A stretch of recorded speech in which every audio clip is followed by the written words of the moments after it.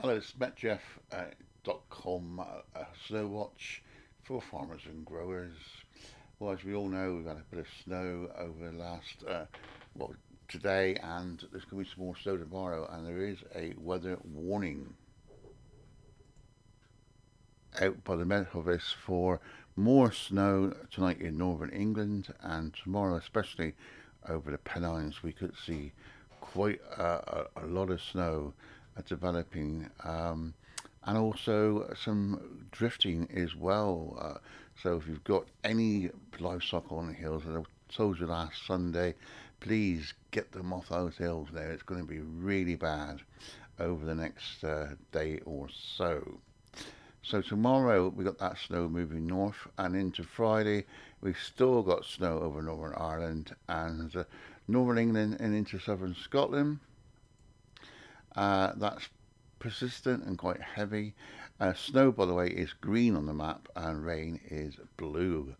But this is into the Friday midday. We've still got quite a lot of snow developing over northern England. It starts to try to clear away during the afternoon, but we could get some snow then over East Anglia and maybe the London area before the next batch of rain, sleet and snow moves in from the west.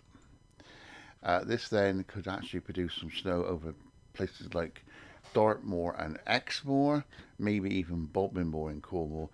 So quite widespread snow early hours of Saturday morning.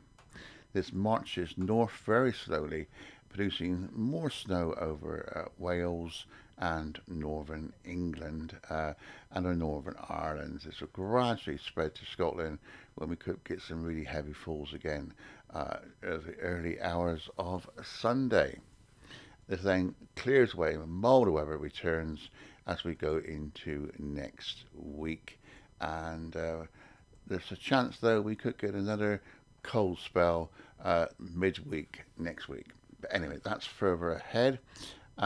Thanks for staying with me, and we'll do another proper forecast for you in a few days' time. But until then, whatever your weather, enjoy it.